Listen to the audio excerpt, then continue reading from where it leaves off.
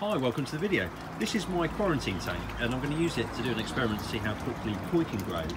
I bought 5 new Tosai, so 1-year-old koi that are used to being about 18 degrees, and it's spring at the moment. It's a bit cold in the main pond at about 12, so I'm going to keep them in here for a while I quarantine them, and I'm also going to turn the temperature up a little bit to help them grow as part of the experiment. So quick introduction to this. This is a big water tank, so it's 450 litres or so it's filled to this height. It's about 400 litres. I've then got a 200 litre barrel that's got the filter media in sort of fairly standard arrangements, and that flows back.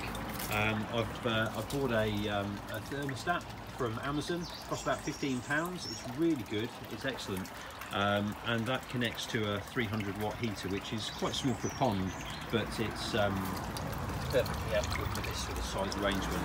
And then I've got a feeder there, and I'm going to feed a mix of this Junior Staple, because that's smaller for some of the smaller fish that I've got, and also some of this growth as well, because yeah, it's higher protein, but the pellets are slightly larger, and so it's not going to suit the smaller ones here in the tank.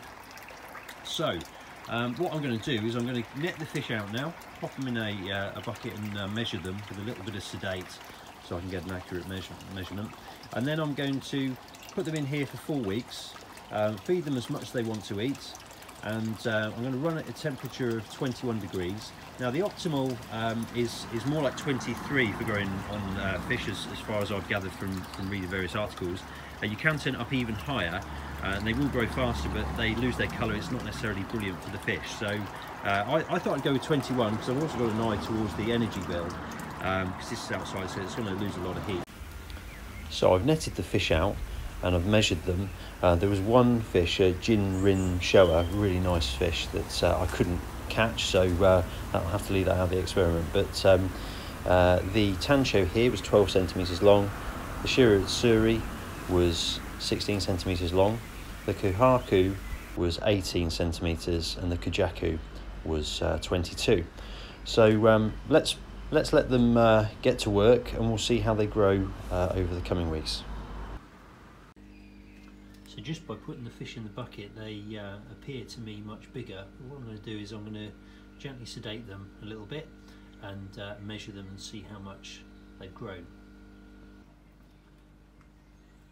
Now this one includes the fish that I couldn't catch the first time. I don't have a measurement for it, but I wanted to get it out to just inspect it.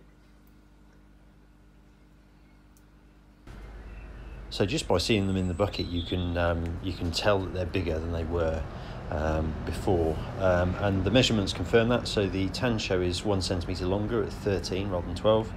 The Shiratsuri was 17 rather than 16.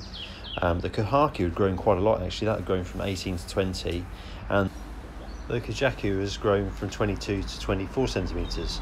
So that's put on quite a lot of weight. So we've got a mix there between 1 centimetre and 2 centimetres growth over 4 weeks in pretty optimal conditions. So now back to the main pond. Fish are just enjoying some mealworms, they really love them. I'm going to now reduce the temperature very gradually over the next few weeks of the quarantine pond, get it to the same temperature as this main pond. Then I'll open a tap which combines the quarantine system with the main system, so they can get used to all the same water.